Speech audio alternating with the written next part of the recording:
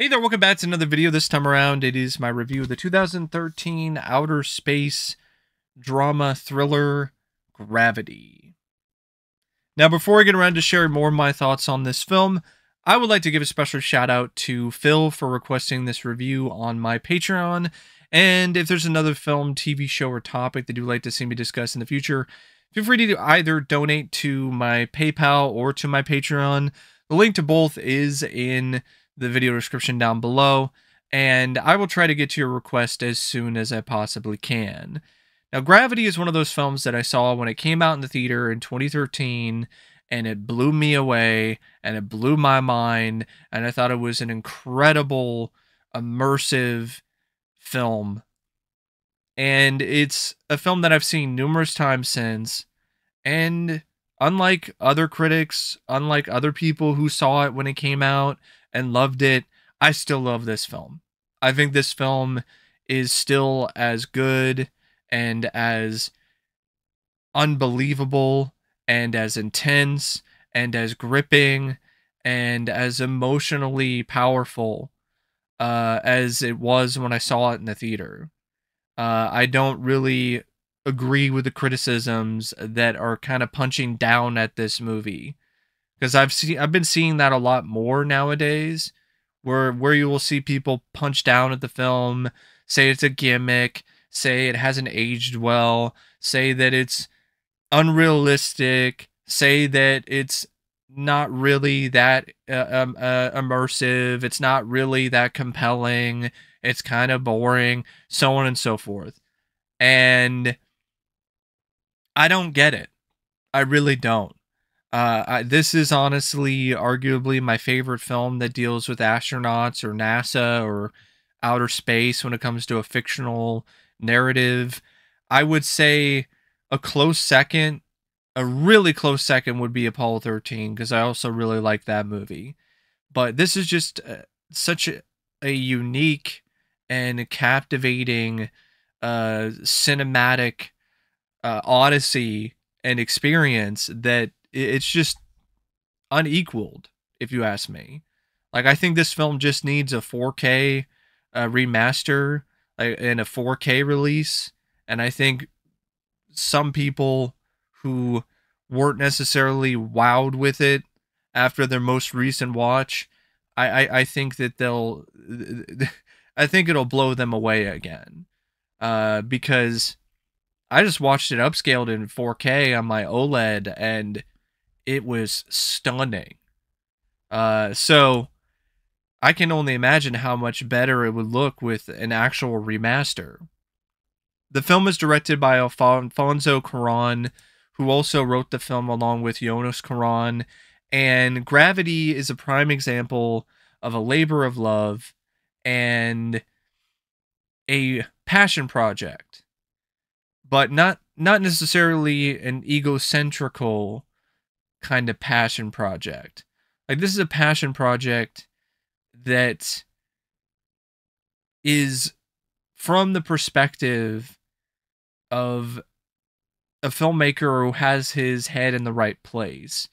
He didn't do this for ego. He didn't do this as a vanity project. He did this film because he genuinely felt that it was a story that needed to be told, and he had an idea of how he wanted to tell it in a unique and never before seen fashion. And he waited patiently until the visual effects technology had advanced far enough that he could actually make this film work exactly the way that he wanted it to. He had the idea for Gravity. I think he even had like a spec script or something already in print and ready to go, at least 3 or 4 years before the film was ultimately released. But he just didn't feel like technology had advanced far enough when it comes to visual effects, or when it comes to the kind of camera techniques and the camera work that he wanted to employ for the film and for this story. So he waited. He waited a while until uh, technology advanced and he was able to do the kinds of shots and he was able to ultimately create uh, this unique one of a kind film. And the patience paid off brilliantly. His direction is mesmerizing. I honestly think it's his finest work as a director, and he's a really good director. The 12 to 13 minute opening shot, which is shot all in one take, is nothing short of incredible. It's awe-inspiring. It's an awesome sequence. And throughout the film, this movie just excels when it comes to its visuals and the direction.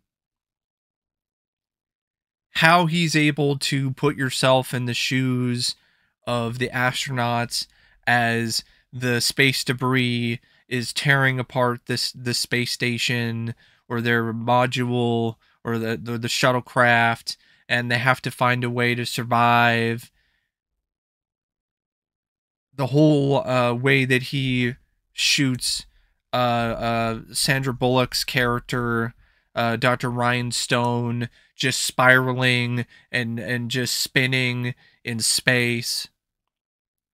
Just how he's able to effectively put the viewer right in the spacesuit is amazing. It's astonishing. It's an astonishing work of filmmaking. And how he utilized pretty much 90% green screen for the filming and made it look so realistic is also something that is a genuine standout. And just how he incorporated various different types of camera techniques and movement, and just having the camera itself seem like it was floating in space along with the characters. The camera drifts, the camera spins, the camera it acts as if it's a part of the environment. If it's in a weightless environment, the camera is moving around as if it's weightless. There are even first person POV shots in this film in terms of the camera work. It's just a spectacular film when it comes to the direction by Alfonso Cuarón. And he also did a really good job working with this cast and really getting the most out of them. And I know that the cast is fairly limited. It's really Sandra Bullock and George Clooney who have the majority of the screen time. And there's a few other people, but really it's those two who are the anchors. And considering the fact that there's a good chunk of the film and an overall story that unfolds throughout the running time that just involves Ryan alone in a cockpit or alone in space to still direct those sequences in a way where they don't come across as flat or lifeless or mechanical is definitely quite a feat when it comes to filmmaking. And as great as the film is when it comes to its visuals and its direction, it's equally as good when it comes to the screenplay by Alfonso Cuarón and Jonas Cuarón. Alfonso mentioned that the main theme of Gravity is resilience. And I think that definitely does ring true when it comes to the film. When you see the movie, it really is about resilience. It's a tale of survival. It's a tale of persistence in outer space. where Dr. Ryan Stone, a woman who's been through a lot in her life, even before doing all the training and even before being in space and even before going through this harrowing life or death scenario, she's lost her daughter when her daughter was only 4 years old to a tragic fluke accident. And ever since that point in her life, she's been understandably hurt, and it is something that she's still grappling with and she hasn't let go of yet completely. And this has made it so she's not able to fully embrace life and move forward. And through what she goes through in this story, she not only gets her feet back on the ground against all kinds of odds, but she regains herself. She gains a new focus in life. She is able to build a newfound reason to live and to survive and to persevere. And it not only makes her stronger, but it also makes her more emotionally strong. So it makes her physically strong, but it also makes her emotionally strong. It strengthens her emotions and how she deals with her emotions and what's going on in her life, as well as her physical body. In a lot of ways, Dr. Stone, throughout the story, she goes through different cycles of life and ultimate rebirth. There's even shots throughout the film that really do connect with this theme and this idea of evolution and rebirth and how it ties together with Dr. Stone and her life experiences. There's a reason why you have that shot of her in the fetal position in the Suyas and she's floating, because it's like she's in the womb, and then when she leaves the spacecraft and she goes out on her own again, uh she ultimately leaves the safety and security of that. And then when she lands on Earth, she has to swim to the surface. So she has to resurface. And when she does that, she resurfaces as a new person, as a newborn uh, stone, because now she has this completely new outlook on life because of what she was able to do and how she passed the test of survival in outer space.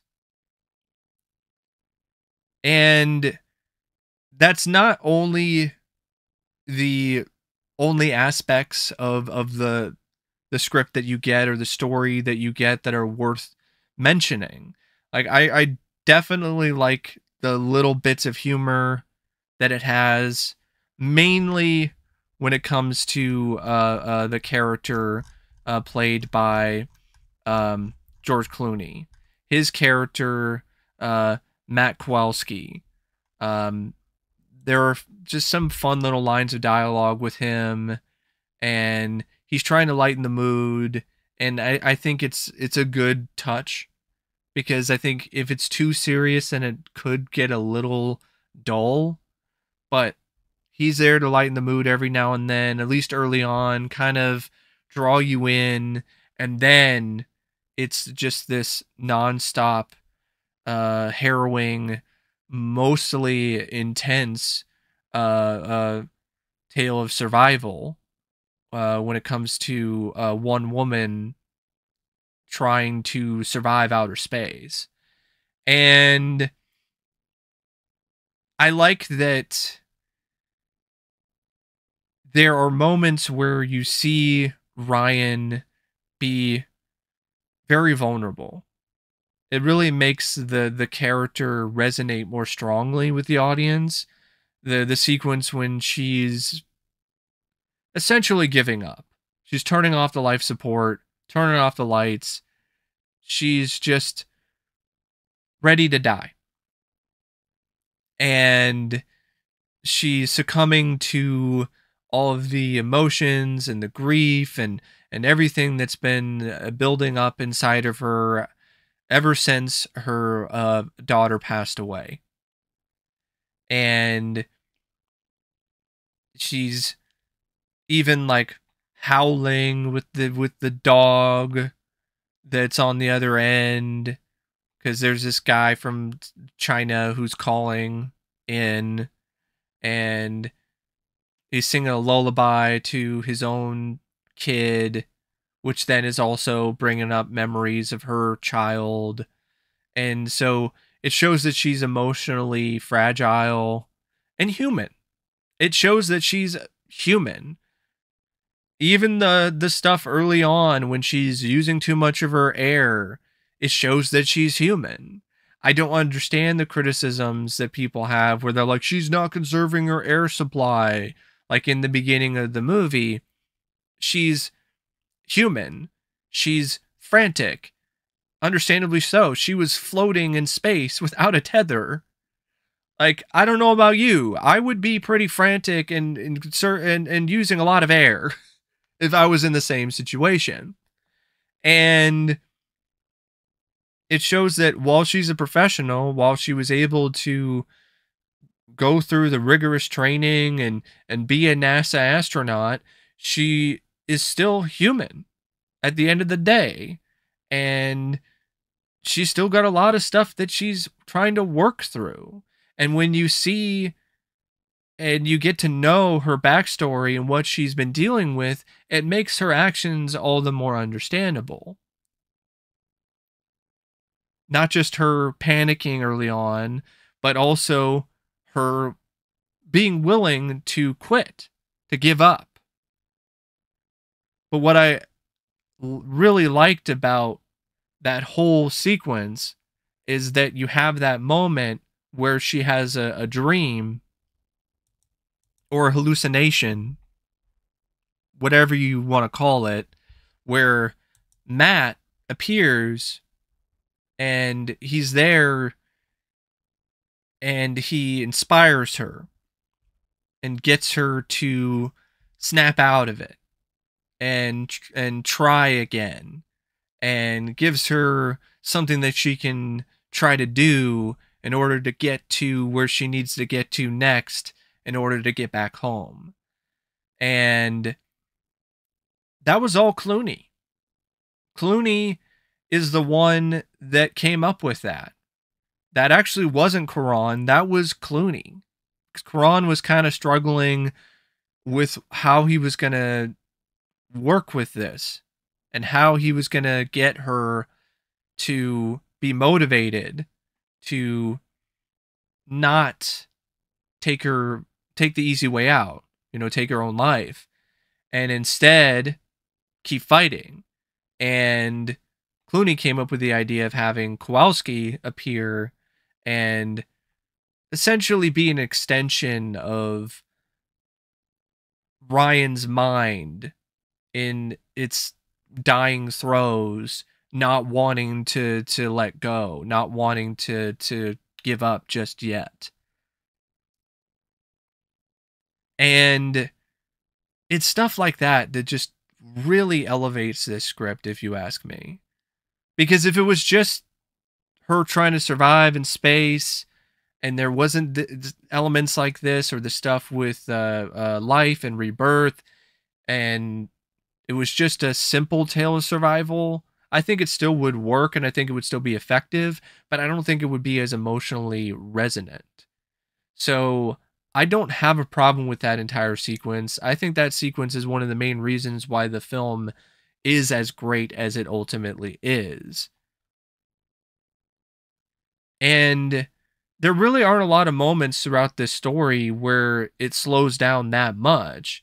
It's really that chunk of the film when things are slowed down and stuff isn't going completely haywire, and you're not biting your nails off when it comes to the amount of tension and suspense that you're seeing on the screen. So I think that was also something that was necessary to just kind of reset things. So then you can just go into pure insanity, crazy mode when it comes to the last like 20, 30 minutes of the film. Because the second debris shower sequence, which she's hanging on when the debris shower is coming in. That is one of the most intense sequences I think I've ever seen in anything. And I do think that the story has a good balance of those moments, as well as a good balance of the emotional, real, raw moments, the human moments. And I love the ending. I love how that's all set up in terms of her landing in the pod in the water, then her taking the suit off and then swimming up to the surface and then touching her feet on the ground, and grabbing the dirt and just standing up to face a new day. I love that there really isn't any like extra added scenes after that. There's no like epilogue or anything. It just ends right there. And I think that's a perfect place to end it, because that's really what it is. It's at the end of the day, it is about survival. It's a survival tale.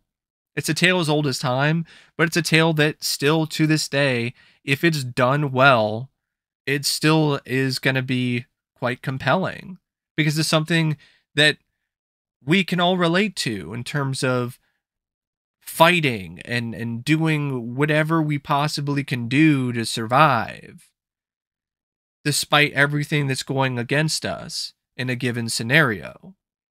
And it definitely does help that the script really fleshes out Ryan enough that you get to know her, and as a result, you root for her even harder. And yeah, it sucks that Matt didn't make it, but you got enough of a gist on when it comes to his character that he was a noble guy and he made a noble sacrifice. So it's not like his character was completely unnecessary either.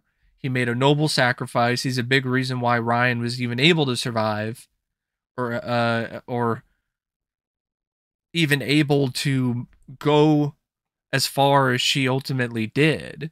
Because if he didn't sacrifice himself, then they both would have perished. And if he really was this self-serving guy who's all about breaking records and being the guy who's had the longest spacewalk, and that's all he really cares about, he wouldn't be so selfless. And I once again have to point out the intensity of this script and this story. It is so intense when it comes to these sequences involving Ryan just surviving in the reaches of space. And even when it comes to the other crew members, and just showing the very real aftermath of a shower of debris, and what dead bodies look like in space, all frozen and lifeless, which they're dead, but just completely frozen, and it's just eerie in a way that it is you can't really see in any other capacity unless you find somebody frozen in a freezer. And there's something about not seeing like up close and personal when it comes to how some of these crew members died that just makes it all the more impactful. Like the guy who has the hole in his face. And I thought that was a good touch when it comes to the story as well. Like, they don't show it happen. If you did see anything, it was like way in the back.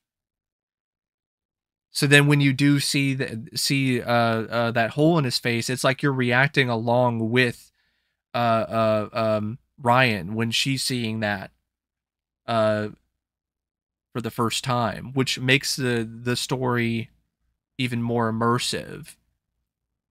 And that's definitely a huge selling point when it comes to the film and the story, is just how immersive it is as a whole. And I genuinely do feel it has a really good cast. I know there were multiple different people that were considered to play the two main roles in the film. Robert Downey Jr. was initially cast to play Kowalski, but eventually he left the project, and that led to a bunch of other actors who were considered, like Daniel Craig, Tom Cruise, Tom Hanks, Harrison Ford, John Travolta, Bruce Willis, Russell Crowe, Kevin Costner, Denzel Washington, and then ultimately George Clooney. And some of those actors, I think, would have been interesting. I think they might have done a really good job, like Harrison Ford or Tom Cruise.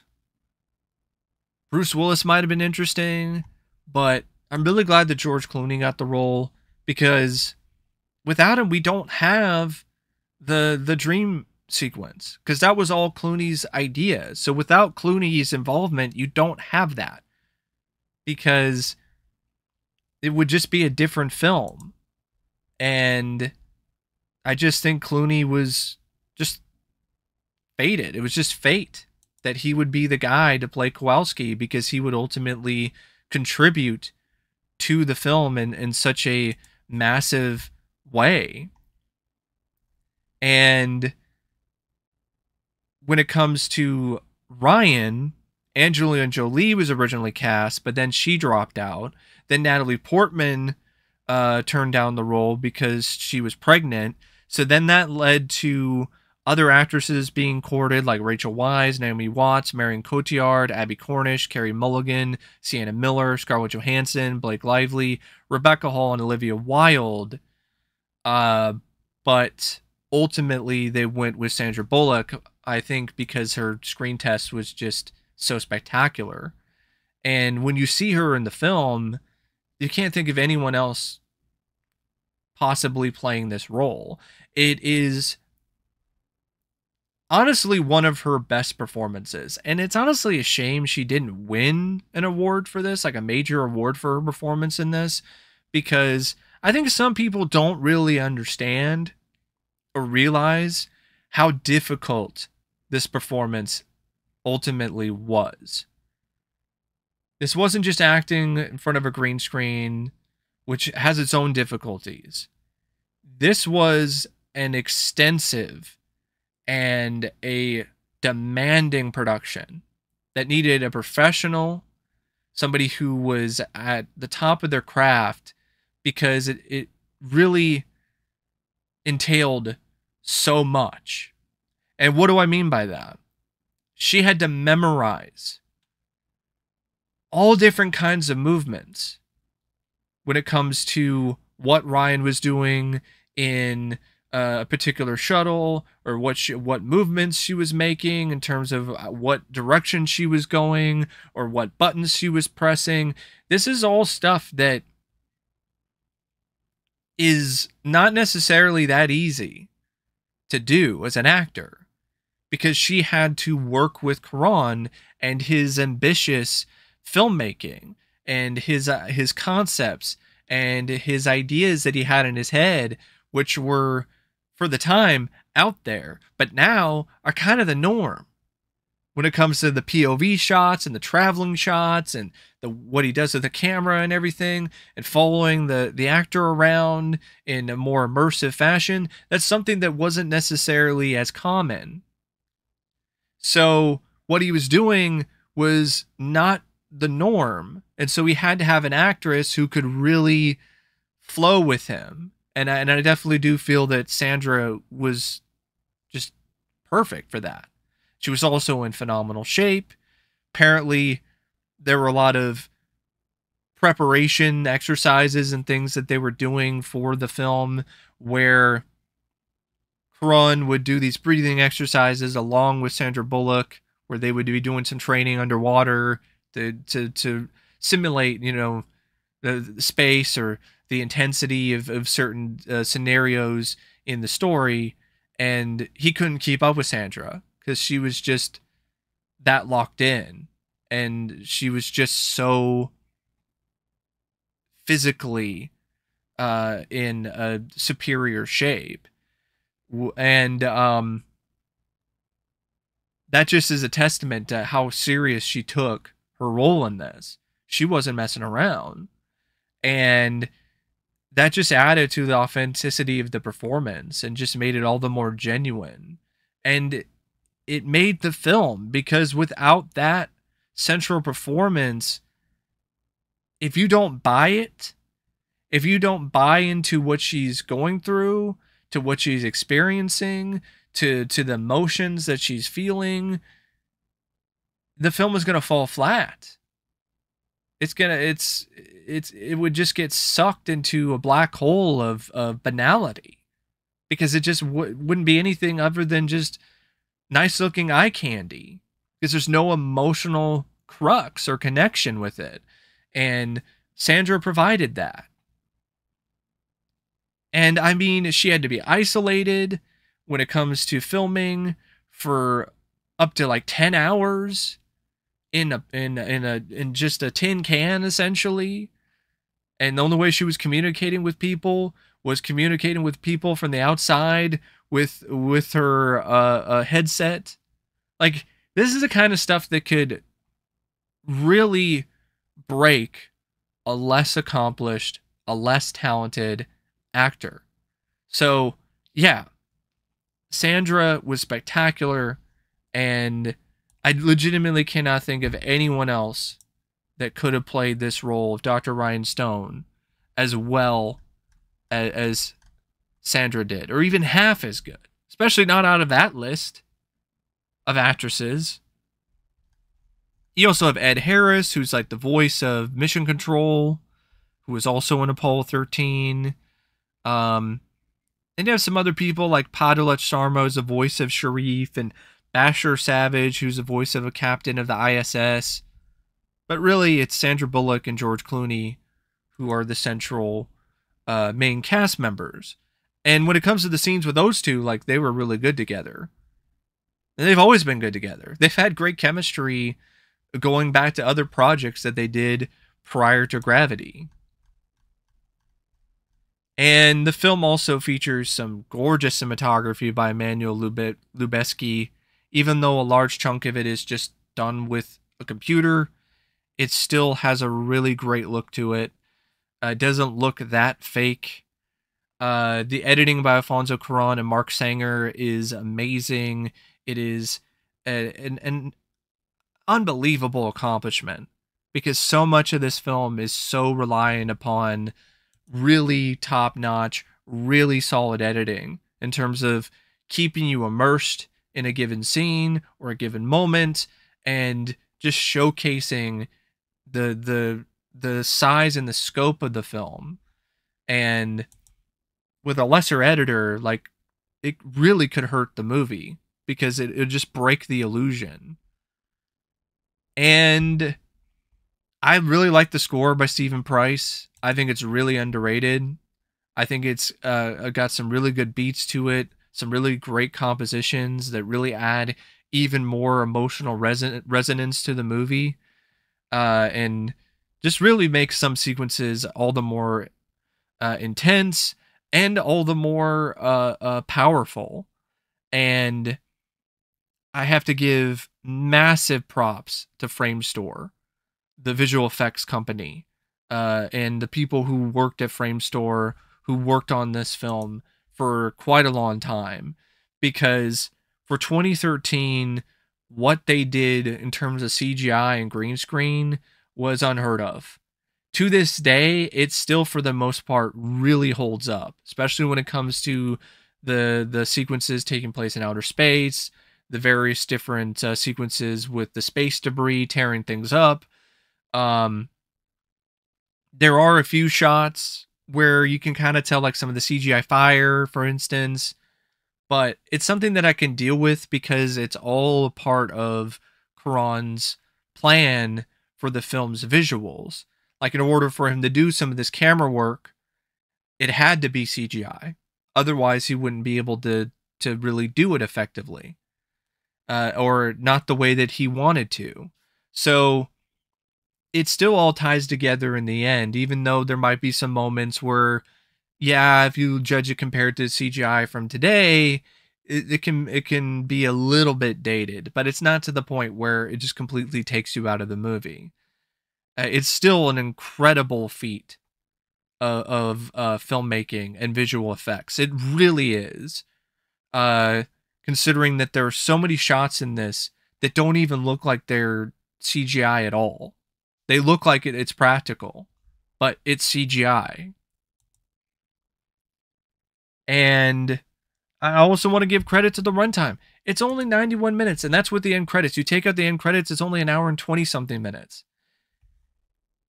It's rare that you get a film like this with a filmmaker like this, with this kind of cast and this kind of budget behind it, and it's only an hour and 20 something minutes. I think if this film was any longer, it would have gotten a little bit boring. It would have suffered when it comes to pacing. But because it's a shorter film, it doesn't suffer from any of those issues whatsoever. It's a really tightly packed, tense, dramatic thriller with some absolutely unbelievable sequences and visual effects. And it's anchored by two performances that are really great. In particular, Sandra Bullock, who is just absolutely spectacular as the main lead, Dr. Ryan Stone. And yeah, I love this film. I think this movie is a prime example of how you can make a compelling and genuinely memorable film with just a simple, straightforward plot about survival, about one person trying to survive the elements, and in this case, outer space. But anyway, thanks for watching my review of Gravity, and as always, I'll see you later. See ya.